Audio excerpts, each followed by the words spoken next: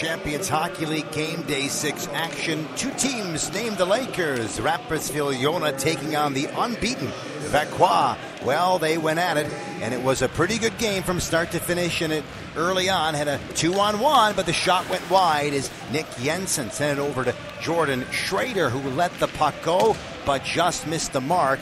Wide on the blocker side of Adam Aumann. Later on, coming in, long shot is in the back of the net. Colin Gerber let it go on a play that was set up in the neutral zone by Tyler Moy. Gerber's long-range shot somehow found its way in on the short side, and in the back of the net for a 1-0 lead. Rapperswil-Jona would take the advantage. Later on, here's a one-timer let go.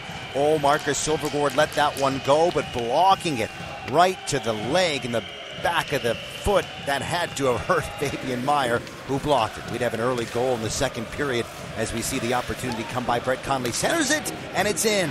That's right, Marco Vetter slices this puck between the legs of the goaltender, and this one in the back of the net, and it brings Rapperswil with a 2-0 lead, and they were pretty happy about that as it barely crossed the line, but indeed it did. So we continue on, second period, and a shot rings off the iron, off the goaltender's arm partially, and then off the outside of the far post. So we continue driving the goal, and in. What an individual effort that was.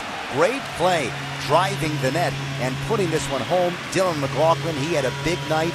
This is a great goal for him. Second effort on the initial chance. Comes in, deterred, but somehow found its way to go past the goaltender for a 2-1 lead. Växjö on the board. Well, they'd come right back. A 2-on-1 again. The pass, the shot, and the goal. Just under the crossbar.